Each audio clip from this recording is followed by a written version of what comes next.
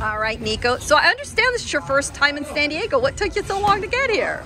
Oh man, I wish my first fight was in San Diego, but I'm glad I'm here now.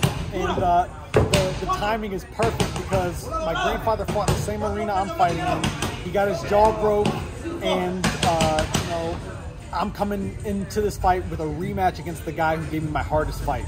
So I'm going there to break the curse of, you know, my grandfather getting his jaw broke, and going in there to do way better than I did the first time I fought this guy. You've got a lot of eyeballs on you, a lot of attention. Yes. How difficult is that to balance all of the attention with everything you need to do to develop as a professional? It's not too bad, you know. The attention and the eyeballs come from the love of my grandfather. If it were coming from like hatred or any sort of animosity, it'd be hard. But I feel the love and support from the people who supported my grandfather, so it makes it easier, honestly. There may be people in the stands who were there at that fight. Yes. I mean, it's been a long time. Yes, I know. But it's possible. No, it's very possible. You know, it's not that long ago thinking about it. So it's very possible. And yeah, we're just, you know, recreating history. So it's awesome. Well, Navarrete is going to look outstanding, as he always does. And his fans are obviously going to be in the crowd. So hopefully they enjoy my fight as well. They went nuts the last time he was here. Yes. They had a good time.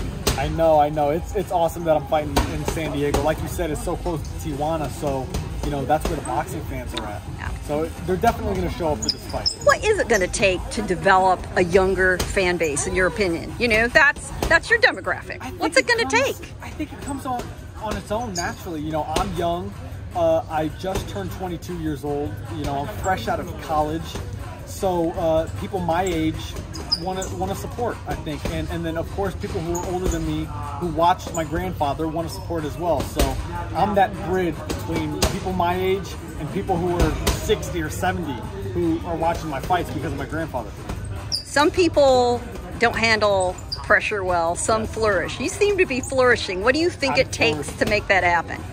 Honestly, I have no idea. I think I really do believe I was just born to be where I'm at now. I think everything happens for a reason, and yeah, I'm just happy to be doing what I'm doing. What do you think you'd be doing if you weren't in the ring?